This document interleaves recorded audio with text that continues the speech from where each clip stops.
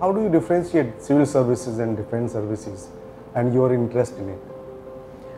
First major difference is the public interactions. Defense services hardly get any public interactions, though there are some public interactions and philanthropic activities which is carried by the defense organization in areas like Jammu Kashmir to gain kind of confidence in Jammu Kashmir peoples and other peoples regarding the defense.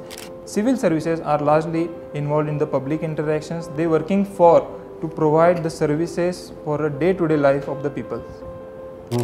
Civil services can be said they are responsible for the internal security, and defense services which are responsible for the external security.